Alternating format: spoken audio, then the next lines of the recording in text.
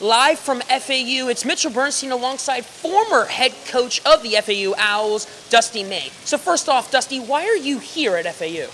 Well, I still love this school. This is the school that gave me my first head coaching job, and if it wasn't for them, I wouldn't be right here at Michigan right now. And what do you think of the new acquisitions of 13 players, international and nationwide?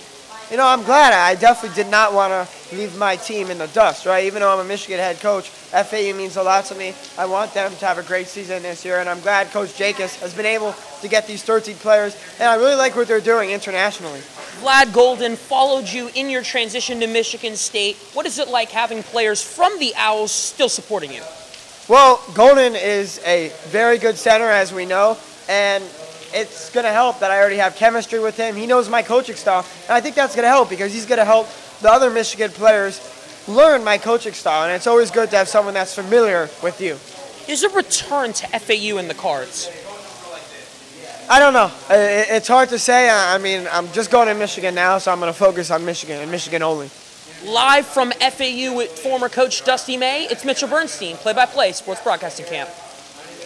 Did I hold the mic too low?